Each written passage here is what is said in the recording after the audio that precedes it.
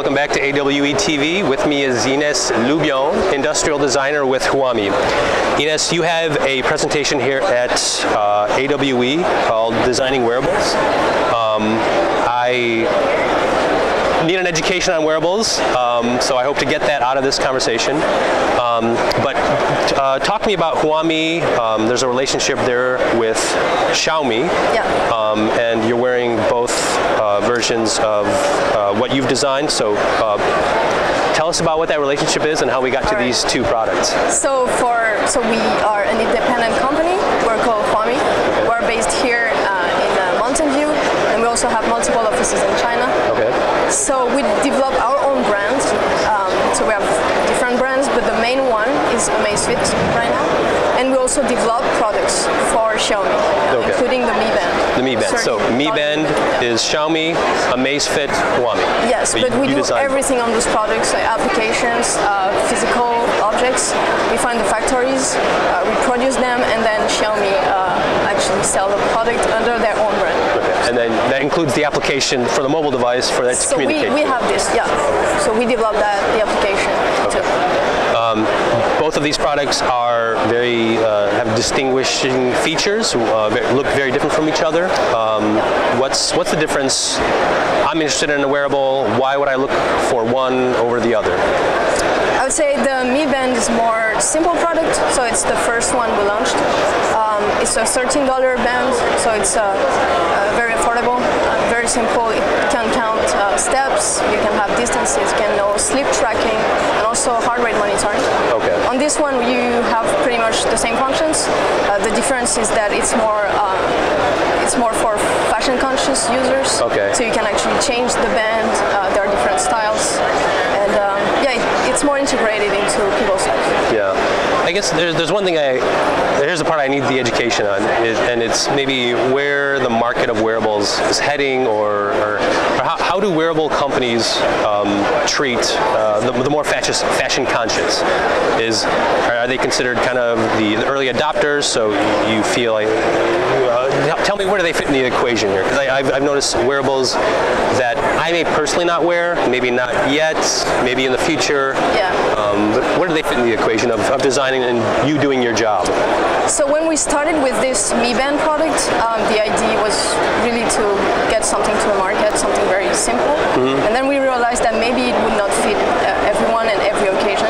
So we designed something that would be more integrated into people's lives. So for example, you go for dinner, maybe you don't want to wear a rubber band with your suit.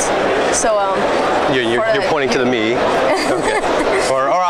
When you said rubber band, I thought that one. So yeah, rubber wristband. So maybe it's better if you can have something more sophisticated, that match your look. Yeah. So these are the types of things that wearable companies have to consider or are considering, right? It's more like integrating the wearable into people's life. Okay. It's really make it a part of their life. And so it doesn't stand out. So yeah, it doesn't stand out, and at the same time, you know it's there, still tracking everything, like the step or distances, but So it's still working. It's really integrated. Yeah, because I can imagine with this, with this jacket, with this shirt, I'd go with the more fashion conscious, not the pink one, not my favorite color, not my color. I love pink. But for you, that would work. Cool. Yeah, wearables are a bigger part of AWE this year, so we're trying to bring on more wearable influencers. So thanks for that education. What about AWE this year that excites you? What are you interested in seeing here? I really love seeing like the entire environment. That's really interesting to see the decision people take and why they design this kind of products and how it's integrated into people's life and what they think about it. Yeah. I think it's really interesting. In particular, I would say maybe the VR environment right now. Okay. Is something that can be interesting. And how does that relate to, because you said VR environment, to me, that's a head-mounted display with a screen, but the wearables I'm seeing on your wrist are, wearables that are fitness trackers. Yes. Where do you see those two communicating to each other, sharing information, or? That could be a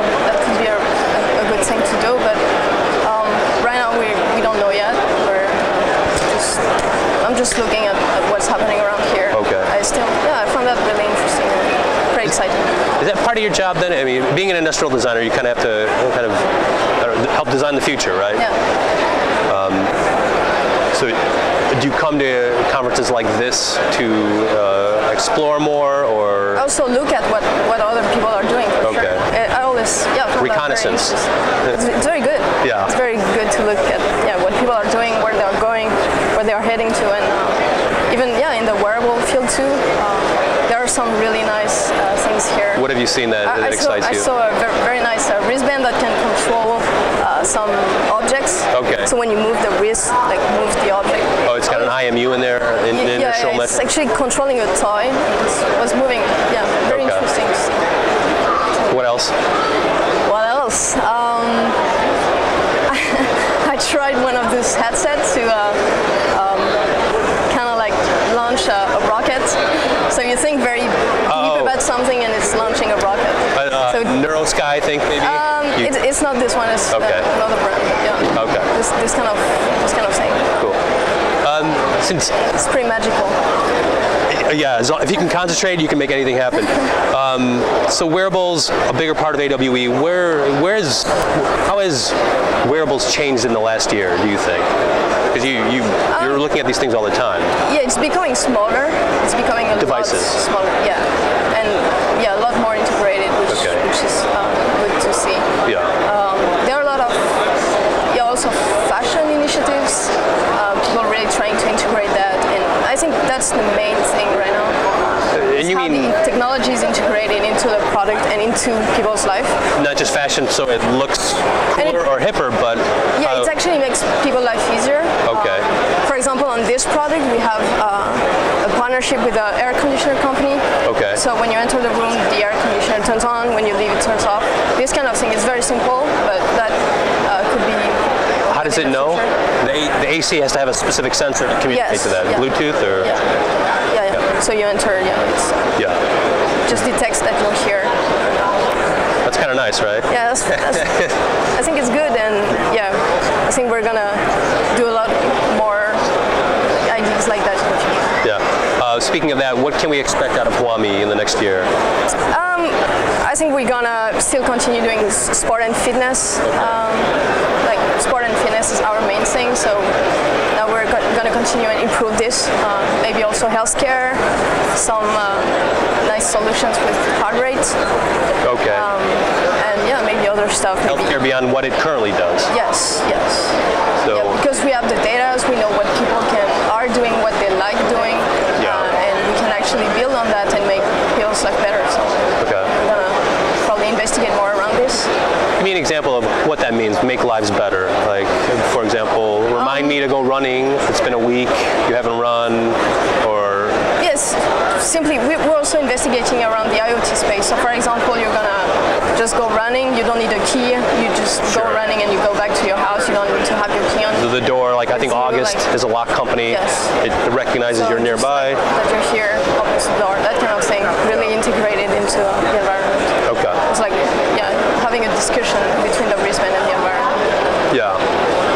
That's very interesting. How these things, it's evolved from, 4 times the size of this, a laptop, to now tablets, mobile phones. Now we're wearing it. I talked to Dan Eisenhart from Intel. He wants to get rid of his mobile phone and have smart glasses that look just like the glasses you and I are wearing now. Do you think it'll come to that point? If in the future, 15 years from now, we won't be having these, but wearables will be able to track everything for us. That could be a solution. So we are investigating around that, like many companies are. So it really depends on who's going to get the best solution, the most efficient one. So. But down the road, I asked about next year, but even like further down, what's possible with all the components, all the hardware, software will just evolve, of course, but everything will get smaller. What do you think we can expect 15 years? And I know that this is fantasy. 15 years? Down the road. It's really the future. I think we can expect to have like maybe some smart clothes, or Yeah, I think smart clothes is the best. Smart clothes.